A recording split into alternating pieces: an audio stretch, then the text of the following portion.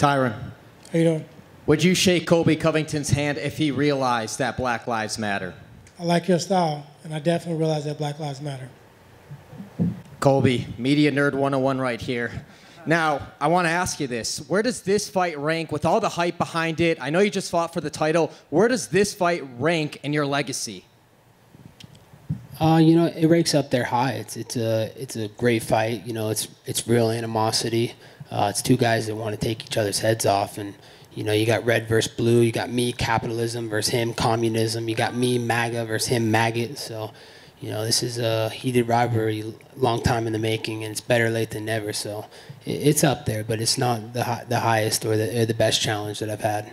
With the pressure of the president watching and meeting him again a few days ago, is this make or break for the Colby Covington career?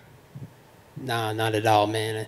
Having the Don's support, you know, is a blessing, and you know, I just feel thankful to be here. You know, I wasn't supposed to be here, man. I'm a kid who grew up in a small town in Oregon that was never supposed to get out. So the fact that I'm hanging out with the president, fighting for multi-six-figure paychecks and seven-figure paychecks is an honor. And, you know, you're going to see the best me this weekend and how hungry I am. You know, before I was playing with you guys thought I was serious before. You're going to see how serious I am this Saturday night.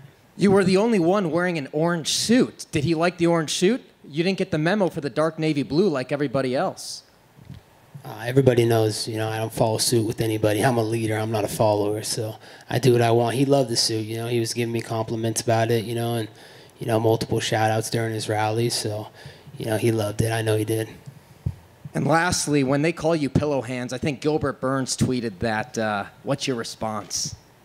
Who? Gilbert Burns. I think he tweeted something about pillow hands. Who's that? He's a top contender in the welterweight division. Never heard of him. He's fighting Usman for the title. Never heard of him. They brought some guy off the street to fight Usman for the title? Man, that's bizarre.